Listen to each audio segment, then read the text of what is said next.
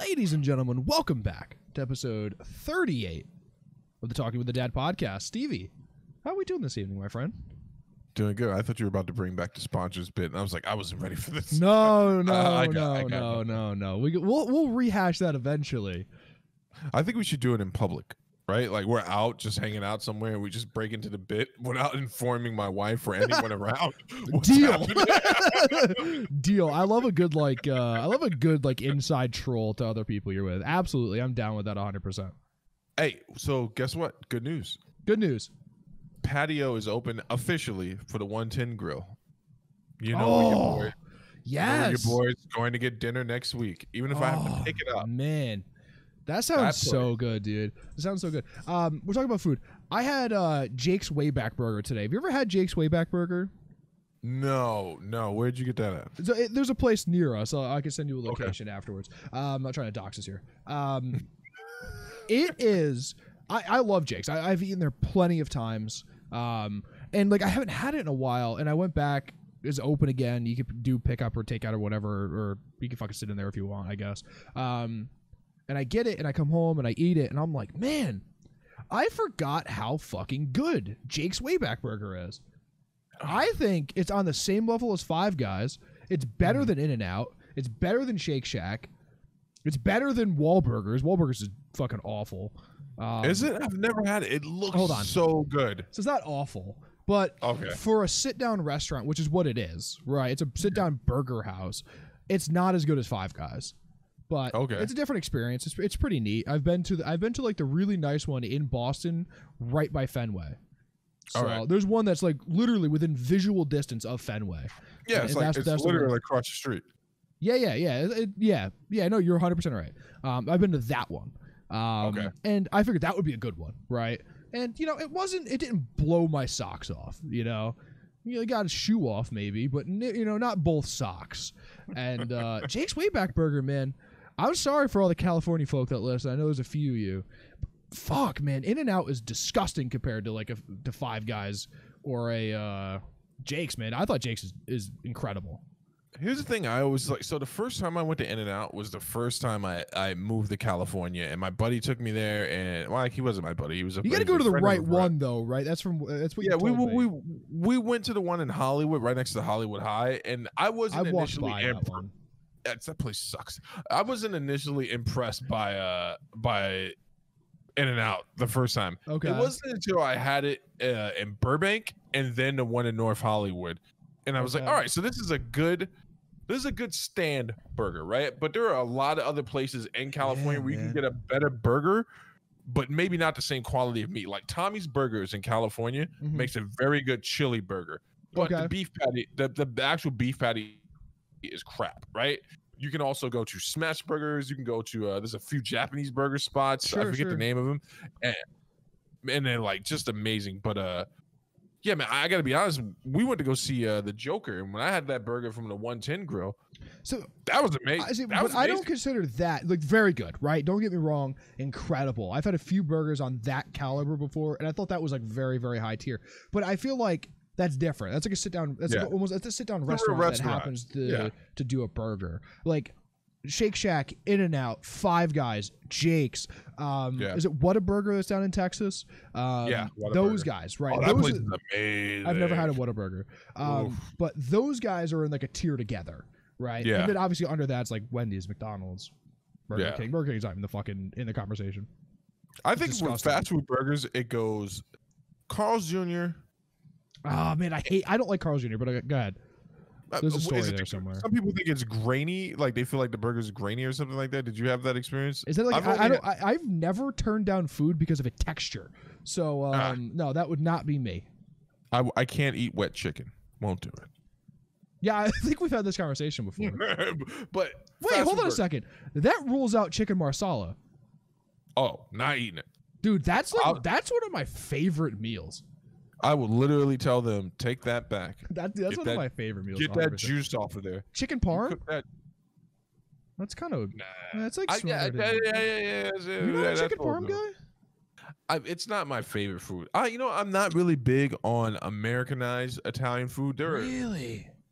There are dishes like traditionally made in Italian recipes and stuff that I enjoy. But chicken parm and stuff like that. No, have you ever had a traditional Italian lasagna?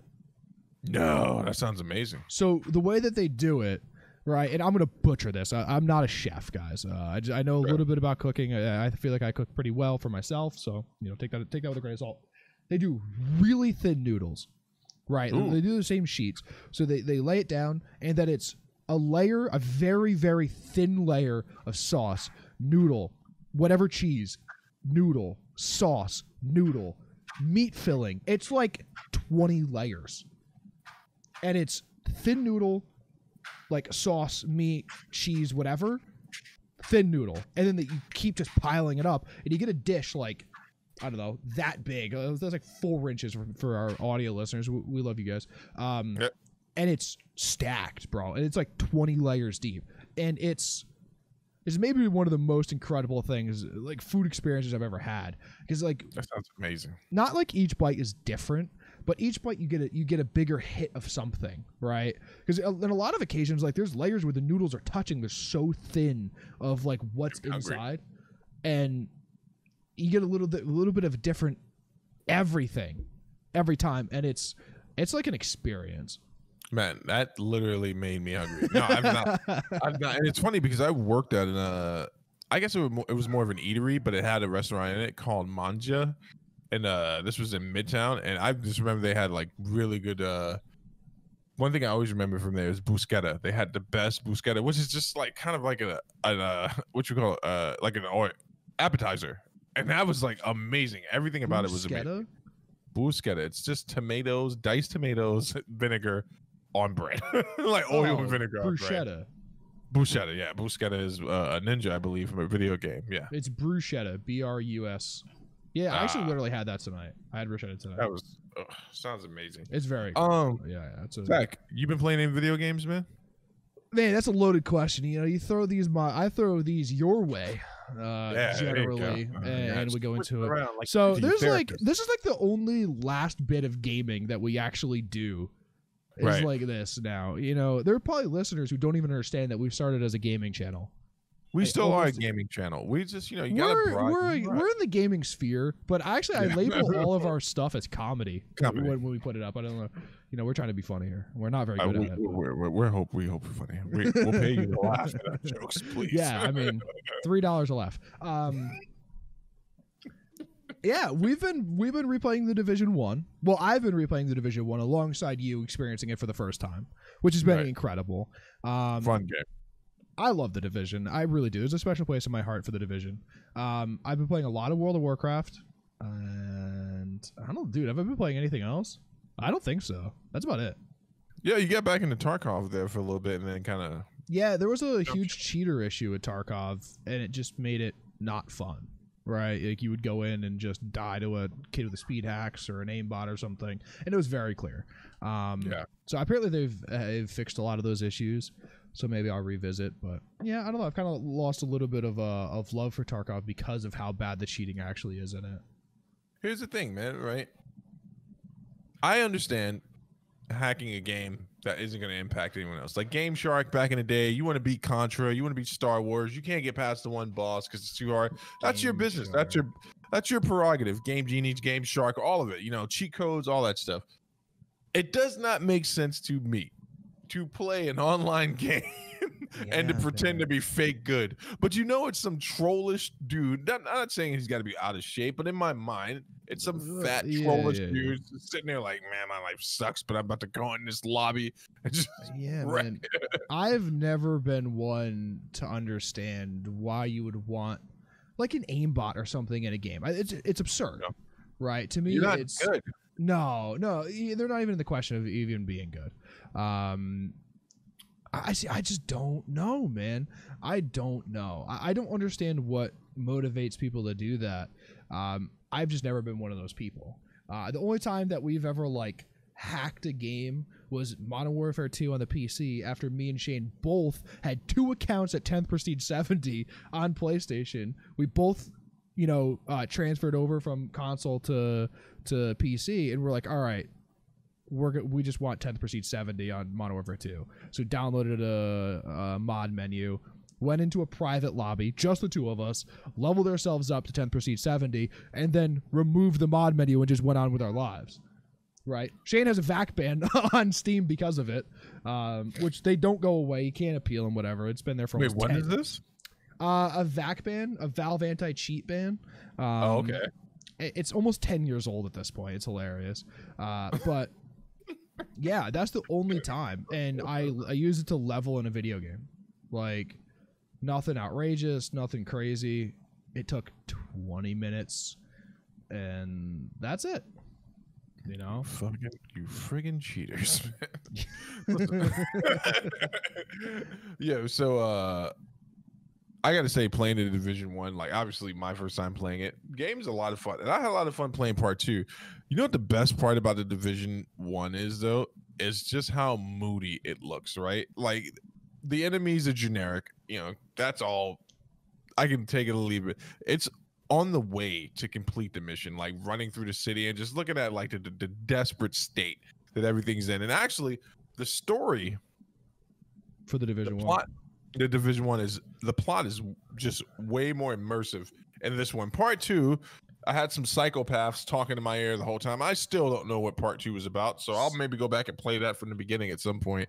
But my thought with the Division 2, and I don't mean to cut you off, even though I do constantly. My issue with the Division 2 is everything was spread out too far, I think.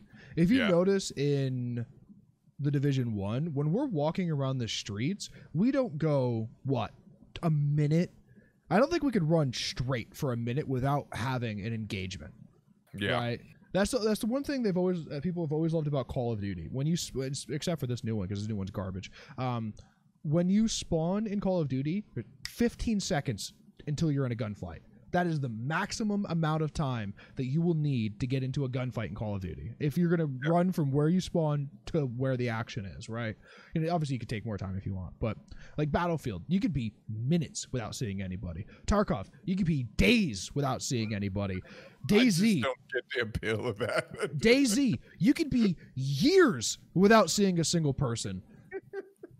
But Call of Duty is 15 seconds to the start, right? Like every single time. Overwatch does that really well. Counter-Strike, for the most part, does that pretty well, although no respawns.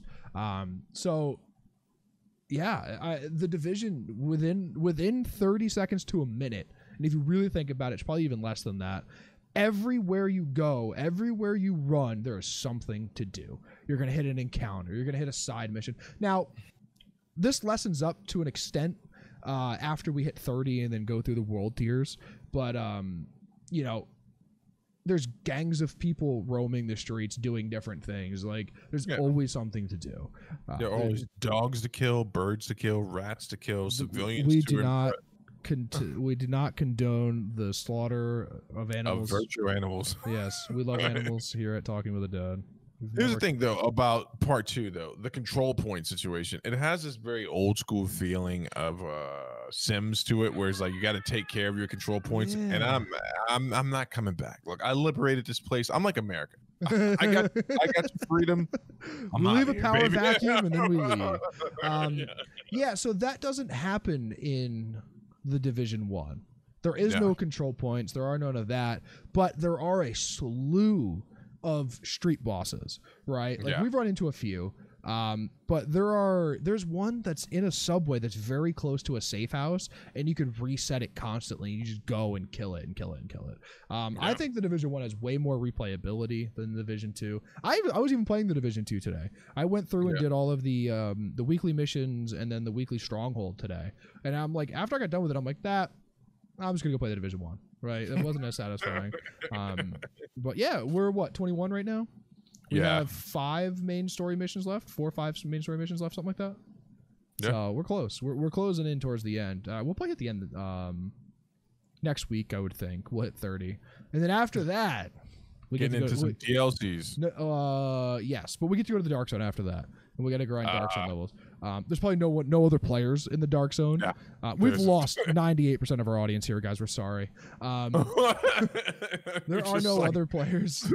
I just saw the average listen time drop. It's let's find out. 2.5 minutes in.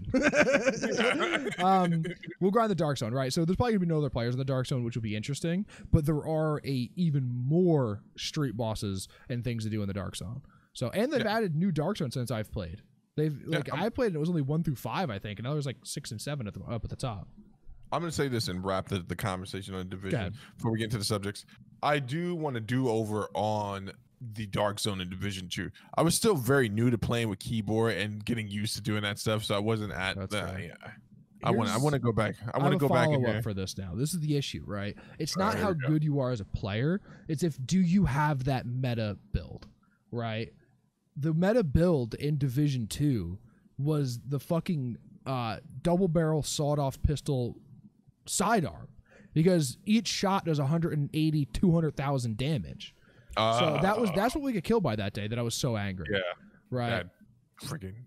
But I don't think there's anyone in the Dark Zone. I don't think anyone plays the Division 2 anymore. We'll find out, man. I mean, they got more players than Gears 5. Oh, swing, batter, swing. Let's get into the All right. Ladies and gentlemen, before we get any further, we are switching our RSS feed to Anchor.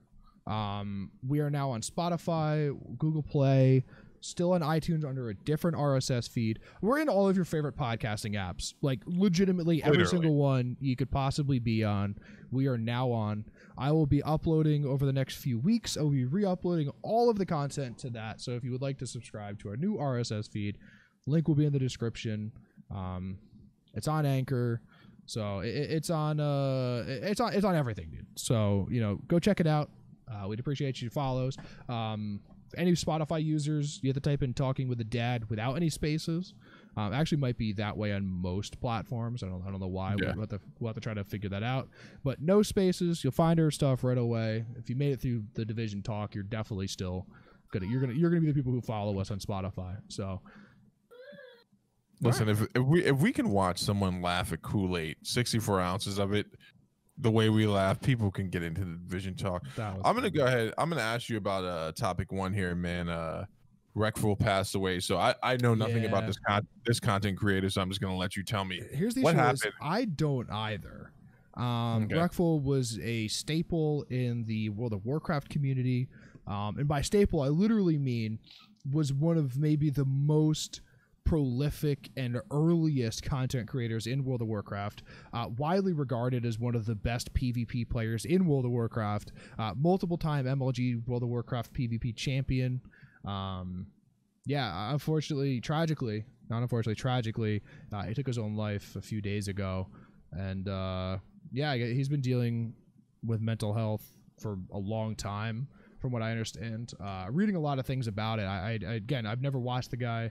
I didn't know of him before this, but I've done quite a bit of research, because when someone in the community that I'm a part of, just the greater content creation community, something happens, it makes its way to me, and I find out, and I like to do my due diligence and give that person the respect that they deserve. Right. That's pretty sad, man. The thing about this is, extremely tragic. The thing about I think he was 31.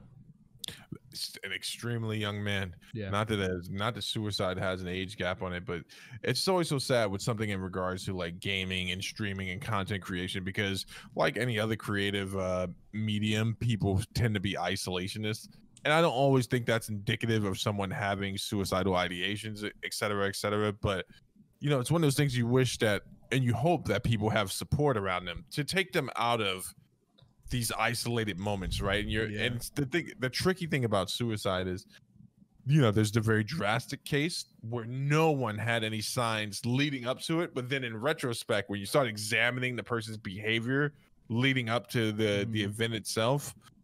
But then there's the other thing that we talked about too, where it's like I'm gonna try to be respectful about this. Caravan. Let's get a few other things out first. The single biggest esport virtual gathering happened in World of Warcraft, in one of the churches around the map. I don't remember exactly where it was. There was multiple thousand players there paying respects to Reckful on the server that he played on. Yeah, I mean, the guy was, I hate to say it, he was clearly in a manic state beforehand. Did like, I don't know, he tweeted like, I don't know, 9 times in a few minutes. Clearly, you know, reaching progressing. It wasn't reaching out. But it's just clear that the guy was not well.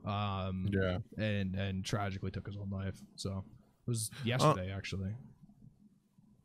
Any family members come out and speak about the situation yet? I don't think family members have necessarily, but his ex-girlfriend for sure has, and they were like recently broken up, I think. So, okay. Another wrinkle to the story there. I don't actually know 100% on that, so don't quote me on that, but that's what it seems like. Yeah. So it's good that it was like an amazing turnout. I think Zach tweeted something. Amazing turnout for the memorial and the people representing their love for him. I think Zach tweeted about this the other day, and I read it, and I meant to retweet, but you know I don't know how to do that stuff. But it's extremely poignant. Wasn't me. No, you actually. I texted you. No. You tweeted something. I think. You didn't tweet anything. No. I'm literally looking at my profile right now.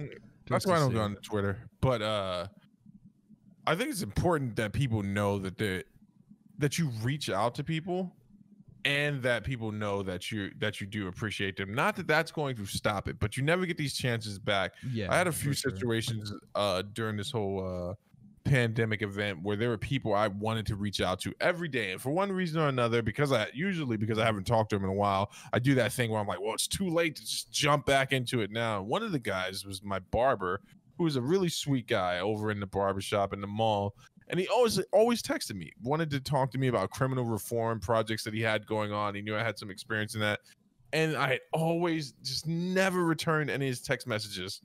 And then the day I go like, oh man, I'm gonna finally, let me text him back. Obviously, I have time to talk now. Yeah. We can really pal.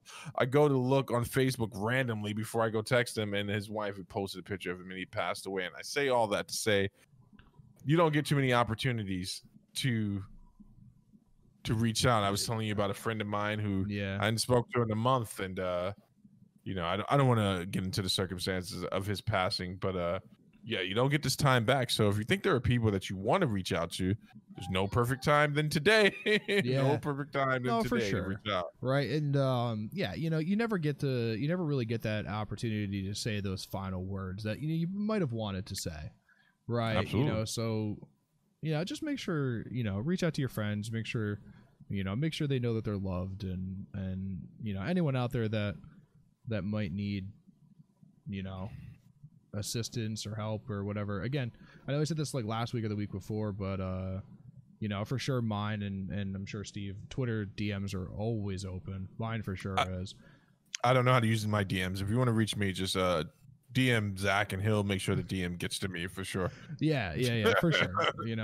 Always open. We'd be more than happy, to speak with, anybody really, for sure. This actually leads directly into my next topic. What's the that? Effects of streaming and content creation on your mental health. Right? Take it away, buddy. Because this is something near and dear, right? I've done a lot of content creation in my life, and Steve even nailed it on the head earlier that a lot of these people are isolationists, and unfortunately, a lot of people in the community, Twitch, YouTube, whatever, Mixer, these guys, a lot of these people all deal with depression, a lot of like mental health disorders, because they're so isolated. They don't get that human interaction that like you really need. You might not think you need it, you might not like people, but really like a true person-to-person human interaction is super necessary for your psyche, I think. Absolutely. Getting sunshine is super necessary for your psyche and just for your body in general. So it's there's a lot of negative effects. I don't know how to curb it. I don't know how to stop it or help it, but I just like to at least help to bring awareness to it for sure. Yeah, I mean, we got to look at the symptoms of it. It's funny because the whole dichotomy of it is so weird. So look at how we were talking about the doctor disrespect thing, right? And this subculture, this is a huge deal. This is a huge deal to like bigger content creators, but it's an even huger deal to his fans, right? The people who support him because they feel like that's their representation. This guy brings a level of joy and an outlet to them. But just think of how many smaller streamers he inspires, right? Sure. Smaller streamers looking to get into that same level of platform or believing they can do it because he's done it. And then you think about how that would affect them, like the hours people put in for streaming, right? The time they take out of their day, the financial burden of building machines, and then the fear you live in if your only rig you have, if one component goes out, there's a lot of stuff that goes into it. I've been there. And then there's also the checking to see how many times your VODs have been viewed, how many times the stream itself, how many followers, the numbers, the algorithm. Daunting. Man. The numbers can be daunting for sure. And then it becomes, for lack of a better term, it becomes an idol that's unfulfilling, and it's drudgery. Like you hope more comes from it. But here's another thing, right? Your job, right? You work 8 hours a day, 8 hours, Horrible. 5 days a week, right? Yeah. You're going to make that same amount of money every week, no matter what. But with content creation, if you stream for 8 hours, you make, say, $500. What's to stop you from streaming another 8 hours and making another $500, right? Yeah. And that turns into 16 hours of your day. And why not just do that 7 days a week and make, whatever that money is, $1,000 a day, $7,000 a week, times that by 52 is incalculable if you ask me. Right. What stops you from doing that for 2, 3, 4 years straight without ever taking a break? Maybe you go to a con here and there, right? But what stops you from doing those things? And that really doing the same thing for 16 hours a day, 8 to 16 hours a day, every day with no like mental sabbatical it will ruin a person. I don't care who you are, right? You could be the strongest willed person I've ever met, and doing that will absolutely break a person.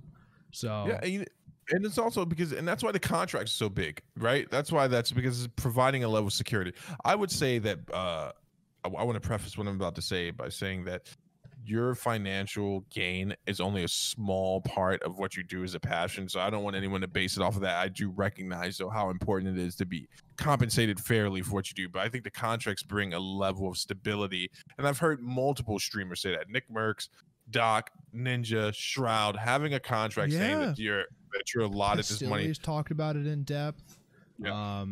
Clean now signed a new contract, talked about it in depth, right? Like I've watched Bodhi a ton. Bodhi's talked about all of that in depth. It does, right? Because a lot of those are, you have to stream X amount of hours a month, and I think it's 60, right? You could do that in a week easy. I've done way more than that in a week, right? Like that's easy. Most of the contracts are based off of 60 hours a month, I believe. And that's reasonable. But what's stopping you from doing 60 hours a week? Yeah, no, absolutely. It also is hey, what's up, buddy? Yeah, sorry about that, guys. So what I was saying was that we're talking about the contracts and the stability that brings, and I think another thing that's interesting too about this whole situation. So some of my favorite YouTubers have all been saying the same thing lately. Obviously different than streaming. Some of them they're more cognizant of their streaming schedule. So I've been seeing people who normally record starting to stream on YouTube, but they're all worried about getting deplatformed nowadays, right? For saying that one wrong thing because they've been in front of the camera for so long. Other people, their shows are political in nature. And they're like, well, now that you're not allowed to have a dissenting political view, like I have one of my favorite podcasters, a man that like I truly respect, said today before his podcast, he's like, hey, there's a good chance. I hope you guys heard the address for the website, alternative places to hear us. He's like, because there's a good chance after this episode, we're more than likely going to be deplatformed. And he's not the type of guy to try to drum up shock views. Like that's insane, dude. He's like, he's like this. It's gonna come down any day now. we're probably gonna get deplatformed on Facebook, IG, Wow. YouTube.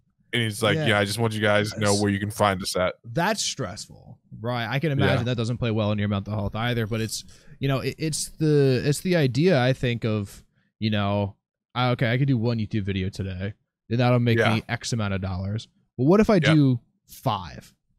Right? And you work for 22 hours straight or whatever it is. And doing that, I think, is probably the worst part of it, because that's what it is. It becomes a hobby that makes you money, and then it becomes a job, and then it becomes an obsession, right? Yeah. And once it reaches that level, you're in too deep. There's a real need for, taking time off, taking days away, Absolutely. days without social media. Those are really, really nice. I've heard a lot of my like, I guess, heroes in podcasting, or like people I look up to in podcasting, and like cars, and like and just like YouTube content in general. One of the guys specifically has taken all of the social media off of his phone, right? At one point, he disabled comments on his Instagram because he didn't want to read them anymore. That makes sense. He removed all the social media off of his phone. He only uses it on his computer, including like Instagram and Twitter and his Facebook and everything, right? He only uses it on his computer, and he said, like, the rest of his day is just so much better because of it.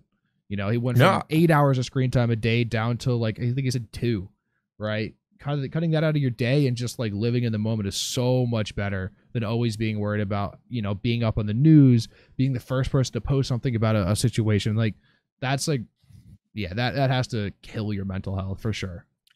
No, it does, because it puts the level of stress that you're describing that people are under to perform like that. It's just almost very similar. Someone's going to get mad about this, to the same exact thing that the Wall Street guys and the pit feel, right? Yeah. Those guys got to be down in that pit, but well before the bell rings. They got to be ready to go. And, I think another thing about streaming too is, like, I was, today I was listening to someone, and they were talking about the whole Ninja thing, and his wife was beefing with someone else on XQC on that social media. And it's just like, with the way that the climate is right now, it's heightened the stress and that isolation, because you can't say anything. I think someone that does it really well is probably Shroud, which is like, this is where his personality really plays to his benefit here, which is he's not going to get sucked into a lot of stuff, right? He does it in drama for sure. And that, man, there are so many people that everyone gets sucked into drama at one point or another. It's just, it'll happen, right? Yeah. Shroud's been very good at it, but Shroud also comes from the competitive scene, right? There's enough drama within the competitive scene itself, right? Yeah. Not performing, and you're going to get benched, or going to get traded, or, you're going to get kicked out of the team house, right? Like, so he came from his own set of drama, and I think that it just being the mellow person that he is, I think it lends well. And he doesn't use social media very much, I don't think. So that helps. Yeah, and look at how we're like intently watching. Like, Doc's entire life has been completely changed in one fair swoop. I'm not saying he didn't deserve it or didn't deserve it. Allegedly, we don't know what happened as of yet. Right now, that's still fair. That's still fair. Yeah, so it's just like, it's a lot to put in. I think one of the things I've noticed about, you've been doing this way longer than me. But hold on, way longer. I'm going to get to one thing on the Doc thing quick. Yeah. Doc's life has changed. Guy's hasn't. He plays a character.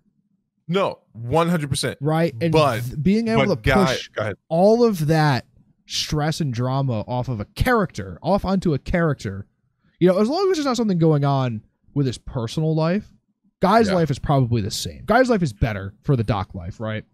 Yeah. If we were playing characters and, I get up away from this mic and walk away, I'm Zach, right? Like, no.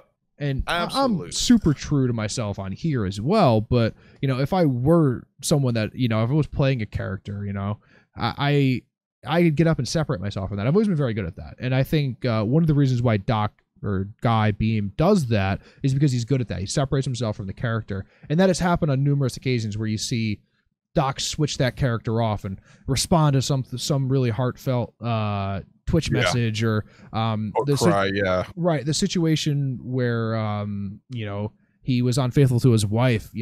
That's the only time I've ever seen the Guy Beam account ever being used for Doc. I haven't looked at it recently. Yeah. But he separates himself from the character. So I think that is actually kind of nice for him.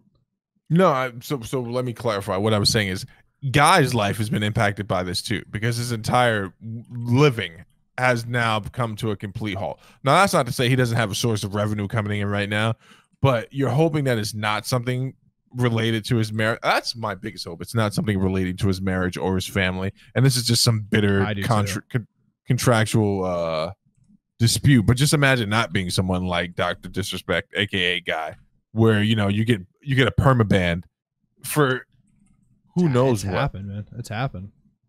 But I'll say this again. I'll reemphasize this, man.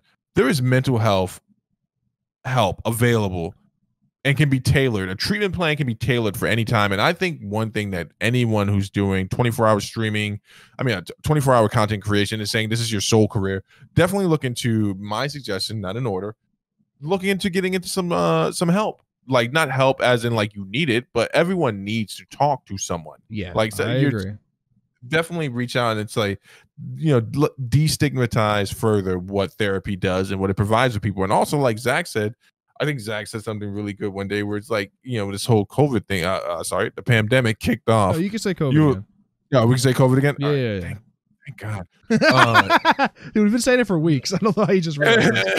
I don't know. I just black out. But you were talking about how you were going out every day and you would just go for a drive, get a sandwich and stuff like that, setting these type of stabilizing routines. And it's good for you, man. And also take advantage of the fact that there is a community of people that enjoy you. And also you don't have to keep your guard up, but build a safe little circle and a net there for yourself. That's all I got to say about it. We're here for you. You can definitely hit us up and yeah, for sure. We would definitely be happy to speak to some of you guys and even potentially help. One person helped is incredible. Yeah. So I see you got here the couple of the year.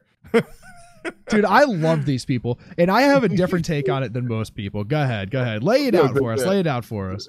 The armed couple versus the protesters. So let's give some context to this, because everything has two sides to the stories. And you know what? You there's two sides, and then there's actually what happened. Yep. And usually you can find that. Do you know the story? That's what I'm going to ask. So let me see if I have it correctly. Go ahead. If I have it correct.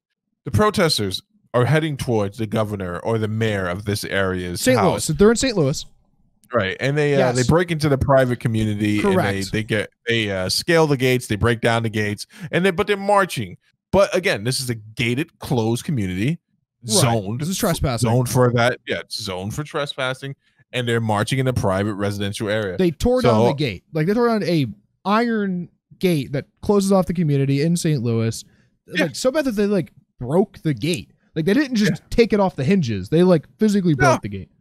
Oh, they went French Revolution on this thing. I'm just trying to be pragmatic about this. That's life. And so they're marching down the street, and this older couple who apparently wears their they wear their golfing outfits and their polo outfits in the house. These are very wealthy people. Extremely wealthy. This is a $25 million house, by the way, that they're in front of. So they hear this coming out. The husband in this situation says at this time that he was extremely alarmed. He heard the chanting, and he they had broken down the gate, and he was extremely worried for his wife, property, and their dog. So he armed himself with his rifle, which was I can't prove it, but that looked like it might have been semi-automatic to automatic itself. His wife got the 22 out, I believe, that she has in her hand. Yeah, right? So I can't identify exactly. I know a little bit about guns. I can't identify exactly what kind of pistol this is. It's a very, very small caliber. Seemingly a 22.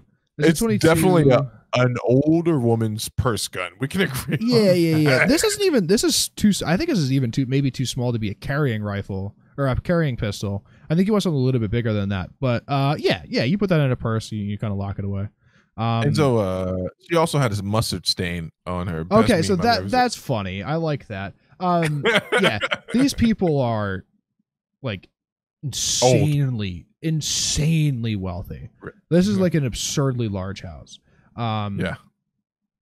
Now, I don't have as much of an issue with the guy, right? This, to me, through the Constitution, is what guns are for, right? Yeah, absolutely. Protect your home, your investments, whatever it might be, right? This is what Your guns are for. family. He didn't point at anybody. Family. Yeah. He has good trigger discipline. So I don't think he's very well trained, but he's holding it at the hip. He has a gun, obviously it's threatening, but it's not the most threatening way. On the other hand, the woman should have been inside. But the woman should have been inside. She has her finger on the trigger. She's pointing it at people. She muzzle sweeps him multiple times, which is where you have the gun up and you cross it past someone, right? That she's dangerous. He is outside, just to make sure shit doesn't happen in his yard. Which, again, this in the Constitution is exactly what the right to own firearms is for. To bear arms and be able to protect your life and the lives of those you care about and your property is 100%. She looks like a loose handle. That's my issue. She needs to have been inside, not because she's a woman, but because she has very poor trigger discipline. She should not be pointing the weapon at people. It's absolutely absurd. Let me just paint the hypothetical what was going on. He was asleep on the couch, right? And she was making a sandwich, and she got mustard on herself. Clearly, this whole thing kicks off. He jumps up like a dad would. He's like, "What the?" And he's been waiting. He's been training for this moment his entire dadhood life, right? Comes outside, ready to go. Got to protect the wife and the little dog. But I agree with you. She was the dangerous one in the scenario. Absolutely. And actually, you know what's really strange about this is that. So this is where the two sides come in, right? Because the audio, you hear the protesters talking back to them. In this instance, if you are the protester organizer, one, you guys are already breaking the law, right? That's clear. Yeah. But someone has to step up and say, hey, that guy has a gun, bro. The plan is to march directly to the mayor's house not to bother any other private citizens. But this dude, like you said, has a gun. Let's keep it moving, right? So unless you're trying to become a martyr, which no one's going to feel bad for you in this scenario, right? Because you're all going to jail at this point. I'm sorry. It's just the truth, man. You're all going to jail. And this is what I'm saying. There is no victimless. Justice does not come at the expense of you. I know these people are millionaires and we don't feel bad for them, right? But at the same time, nobody was going to jail that lived in their house if they would have popped one of those people, if those guys, those people would have got too lippy. So if they would have been on their property, I don't know what what the laws are in. I don't know what the stand your ground laws are in Missouri, right? Yeah. I don't quite know that, but most likely is if a number of them had come onto the property and he shot one, I believe he'd be okay. Not that I agree with it, right? I don't think that kind of violence is okay. Obviously, if they're approaching the house and trying to break in, that's a different story. But right. But if they're just walking by, obviously you don't want to just start picking headshots. Like right. But if they're gonna walk by, I get being outside with the weapon. I get wanting to stand your ground for your property. I get all of that, and I don't think these guys should be. It's gonna sound so fucking stupid. I don't think they should be vilified the way that they are. No, I mean they've made them. The wife has made herself very memeable, with the leggings and marching around with her hand on her hip, pointing the gun at people. Yeah. That for sure. And I think again, I am okay with him standing out there, guns at the hip. Triggers off the finger. She has her trigger on the finger. I guarantee that thing doesn't have if it has a safety. It probably has a grip safety where you have to squeeze the grip hard enough and the safety comes off. I don't know. Here's what the real tragedy is here. Why does this multimillionaire have the single most stock AR-15 I've ever seen in my entire life? I've identified exactly which gun it is, by the way. Because people that rich only stay that rich by only splurging on the things they must absolutely splurge on. That's a $1,100 AR-15. Yeah, but he doesn't need. What do you want? This guy to have a street scope on there? You know what? Okay, so he has a carry handle on it and iron sights. Get rid of the iron sights. Get yourself some sort of red dot, maybe a holographic. You want a different pistol grip. You probably need a better lightweight stock, right? Maybe different. Listen, what are you going to upsell this pole, man? You know what happened when they went to the gun shop? The guy was like, "Give her a handgun. You need this, right? Get out of this." It is definitely, and I think I've properly identified it. It is definitely a Colt AR-15. Stock is but a stock is. It took me a while to even find the stock one on the website. The crazy thing about this whole situation is because it leads me into another one. We can bounce back and forth, but kill two subjects. So another mayor who would say it's going to be a summer of love. We're just going to let people do whatever they want to do. Is this Philly? Chaz, in Seattle. So when they finally, and this you got to get the chronological. I'm being feud here. I know. I know. But the minute they decided to march to her house, guess what happened 3 days later? Chaz was completely emptied out. She literally did a presser like it's time for people to go home. Wow. Yeah, man, that can only happen for so long, right? We're talking about the Chaz. What do they call the autonomous zone in the middle of fucking like Seattle or some shit? Yeah, they changed it to CHOP at one point. There was a warlord running around. On a more serious note, 2 young boys were killed there apparently. Yeah, that's tragic as well. Yeah, a couple of rapes and the utopic society turned out to be awful because when you put a person in a position of power, they will abuse that. That is proof in the pudding for sure. See, this is why you just vote for me and Zach. We got the information. Whoa. Obviously, I cannot run for office. During our ascent to power, there would obviously be a skirmish between us, and we'll split the country in half. But vote for us until we get there. You're okay until we get to that point. Yeah, I mean, I'm gonna run on a platform of municipality run internet. Everyone's gonna have fiber. We're laying fiber for everybody. We're fixing all the fucking potholes in the road, and we're legalizing weed everywhere. So Zach's going for laziness, infrastructure, and free internet. My platform would be this: vote for me. I'll tell you whatever you need to hear, and once I'm in power, if you try to remove me, I'll destroy everything. I will literally wire the entire country up to destroy. And if you ever march towards my house, I will burn this whole thing down. Oh my God. I love that you threw that in there. Zach's running on laziness, infrastructure, and free internet. I mean, that's true.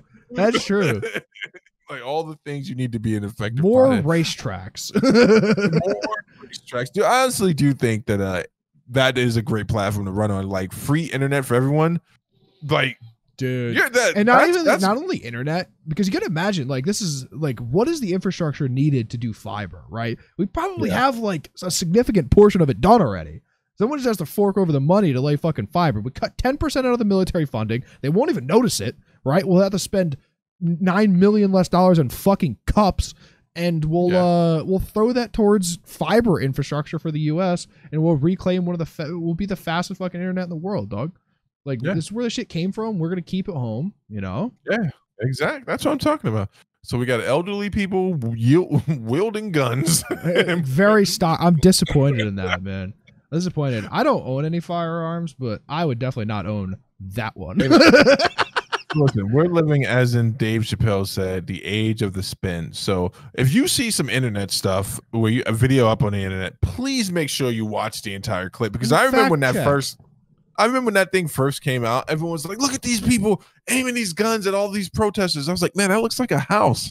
I'm like, are they protesting in front of someone's house? And then of course the internet turned on me for a little while. I'm like, no, I'm just trying to say that's a house. So if they're protesting in front of the house, these people do have a right to come out and say, hey, don't cross the line. Keep the protest going. Now, it's another thing if Rick and Morty showed up to, like, you know, CHOP and they started yielding their guns everywhere. Like, that's a totally different thing, man. Right. Oh, what, dude? Gilbert Burns tested positive for COVID-19? Yes, he did, ladies and gentlemen. Gilbert Burns, you're hearing it here first. Tested positive for COVID-19. Out of the title shot versus Kamaru Usman. No replacement will be had. The fight has been scrapped. Ladies and gentlemen, this is maybe one of the more depressing things I've ever heard in my entire life. So obviously Holloway Volkanovski gets bumped up to the main event, which I don't, dude, you know how good this card is? That the Usman Burns, which is going to be, when that fight happens, it'll be better than the Usman versus Covington fight, in my opinion. That there's still Volkanovski Holloway 2, which is going to be incredible. I think Volkanovski wins this one, by the way. Peter Yan versus Jose Aldo. I think Aldo is going to win this. It's against better judgment. Jessica Andrade, Rose Namajunas. I love anytime Rose fights. Amanda Ribas versus I don't care about that fight. Volkan Ozdemir is fighting. Like, the undercard's not that great, but it's still like such a fantastic card.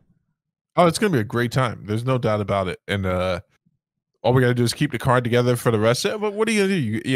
Yeah. How do you keep people? Yeah.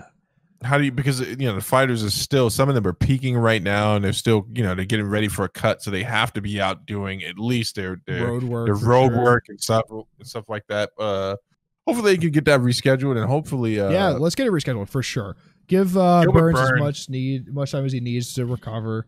He may be asymptomatic. Like, who was the other guy who tested positive? Can't remember. Jacare. Yeah. Is Jacare doing okay? I don't know if we heard anything. Yeah, full recovery. Everyone's doing okay in this household. Gilbert Burns got 2 little boys, so definitely want him to be doing okay. 2 little boys and a wife, so definitely want him to be doing okay. And they'll get this whole thing rescheduled. I'm still giving much props to Dana White, and actually forget Dana White. I'm giving much props to the entire team over at UFC because, like, he's the visionary. Doing a lot of testing. They're doing a lot of testing, and they are doing it extremely well. And again, I will not let you people forget that they came back first. Absolutely, they came back first. I believe I saw a way of a breakdown of what their testing was. I think it's like the start of the last week of training camp, the start of the weight cut, or not the weight cut. That's later. Before they get on the flight to fly wherever they have to go, they get tested. That's where Gilbert Burns was tested positive. When they land, when they arrive at Fight Island, when they arrive at the hotel, when the weight cut starts, at weigh-in, and then I believe again before the fight. Yeah. And then before they leave Fight Island, they test them again before they send them home. Yeah. And it's like, and that's perfect because I think they're, I don't know where, obviously I think they're using Quest Labs or one of the other places here, but I don't know where they're getting the test verified over there. But I would assume they'd be using USADA, right? Like, no, to do the actual screening, so they have to send it out to a lab. That's where the situation USADA has a lab, right? Where do they find all of the results for? No, so they were using, I think they were using Quest, but it's like a 2-day turnaround, so they would have to send the sample somewhere over in Abu Dhabi, unless they bring a lab there. That could be a part of the infrastructure plan. No, I don't exactly know what the full infrastructure plan is, but I'm assuming because he got tested right before he got on the plane and tested positive, so they must have something that fucking tells you immediately. Which is that no one knows. That's just not this Saturday. That's next week, right? Yeah. Well, he's gonna be out there for a week. He got to get adjusted to the time zone, the heat, the humidity. Everything. Abu Dhabi's horrible. Well, I've never been. I'm clearly speaking from experience here. No. I just know that whenever I'm sorry. I was a dick for that one. So poor. You have to dry on that one, my friend. So speaking of positive tests, your patron saint, man. My patron saint, Brian Callen, has tested positive, along with Brendan Schaub. The team over at TFAT-K, or the fighter and the kid, have tested positive after their stint this last weekend in Austin for their comedy tour, because some states are open back up for whatever reason. Actually, we haven't mentioned that we had 40,000 new cases yesterday or some shit. So, all fake news. Yeah, that's fair. So Schaub and Callen have both tested positive. Schaub has spoken out against all of it very clearly, against the use of face masks, against the use of social distancing, against the places getting shut down. He said just open everything back up and let life take its course, I believe is kind of a quote, summarized quote at least. So yeah, he's tested positive for COVID. We'll see how that changes his opinion. Fairly healthy guy, obviously I think he has 2 or 3 kids and a wife. Yeah. So obviously we want him to be healthy, and Callen, I believe, also has children. So yeah, we wish them both the best of luck in recovery, but yeah, for sure. But it's still, man, I think with people with that big of a platform, it's almost a civil duty to kind of keep up with the status quo of the way that we were moving, right? Absolutely. Obviously, we were super hard hit here in New York. Everyone quarantined. We use face masks. We use social distancing. We're maybe one of the stricter states on it up front, and we've at least flattened the curve. I think we've had another outbreak recently from someone coming back from Florida. which has sprung the, if you're coming from certain states, you have to quarantine for 2 weeks rule that we're doing here now. So it's just very interesting. It's crazy. So a few things that come up for me with Brendan Schaub thing, right? So obviously you're allowed to say whatever you want on any platform, as long as it's within those platforms guidelines. But I do agree that when you have a platform that's growing, especially his own personal podcast is growing as quickly as it is, you have a responsibility, even if you disagree with the situation, to represent the data accurately. And that's the one thing that you and I have always agreed on. People don't want to represent data accurately, especially if it skews the wrong way against their opinion, right? And so Brendan Schaub was one of those guys where it's like, I say this with love, was an alternative fact or random fact out of context type of guy. And I'm like, hey, you have to be very, very, very careful of how you do this, because in my mind, if you're not going to examine the data honestly, then just say to people like, hey, preface it always with, this is how I feel. I know what Fauci and the boys are over there saying. I know what the data says, but I don't care about any of that stuff. This is how I feel. Don't present it in a way with this information, some poor, I don't want to say weak mind person, but someone in your group takes you seriously, right? Because it's like you have to represent. Now, I know that COVID is not the bubonic plague. I understand it does not have. We've had there have been 2 cases on the Russian border with assumed the bubonic plague, by the way. Really? Yep. See, now that's some smoke we don't want in our lives. I don't want no parts of that. No. But here's the problem, right? Like, I think the thing that people that they just lean too far left or too far right on these things, and the fact of the matter is, it hasn't been around long enough for us to examine how it's really going to impact people in the long run. We don't know what it's going to look like 5 years removed from recovery, 10 years removed from recovery. We don't know what the impact on children is going to be after recovery, young people, et cetera, and on and on and on. So yeah, I 100% agree, man. It's really the point here is if you have a platform that large, man, I get that you could speak out, any way that you want. But I think you got to be careful with a platform the size that he has. Multiple podcasts that are all growing. He's on 3 or 4 podcasts now that are growing, and he has a huge platform, man. He has a big platform. I think you got to be careful because he's definitely skewed people into not doing anything. And I guarantee someone in his following has gotten COVID and has probably passed away from COVID because it's like, fucking. What was his nickname? Big Brown said Big that, Black. No, it was a different guy. Rob's friend. Okay. And it's just I'm not laughing at the death of Big Black. I'm just dude. It's like Big Black, Big Brown. I don't get upset over celebrity deaths. Like whatever. I didn't know these people. That one was like fuck, dude. That one hit. Did they reconcile before his death? Wait, finish your point. I'm sorry. No, he did. Yeah, for sure. I don't remember where my point was going. I fucking lost it. Got all distracted by Big Black. He was working out of he was running his apparel company out of the Fantasy Factory. Oh, okay. Yeah, they had reconciled, for sure. I think they ended the show, by the way, because Mr. Boykins was having a child and he wanted to spend more time with his family, if I remember correctly.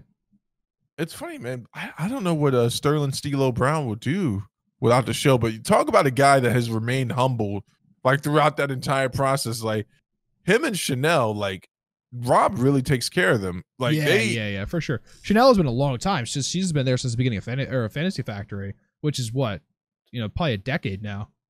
Was she at the beginning of Fantasy Factory? Yeah, she was hired as the receptionist right at the beginning. It's crazy when they did the first episode of Ridiculousness, it was another girl on the show. There was another woman on the show, and she disappeared like the little sister from Family Matters. She was there one episode, and then she was gone. Really? So I was like, yeah, it was weird. It's very strange. It was like their pilot. Yeah, 2009. No, so 11 years for sure. I know where Zach was going. Here at Talking with a Dad, we will always be responsible with our opinions and our observation of the facts. That's not where I was going, but I mean, it sounds good to me.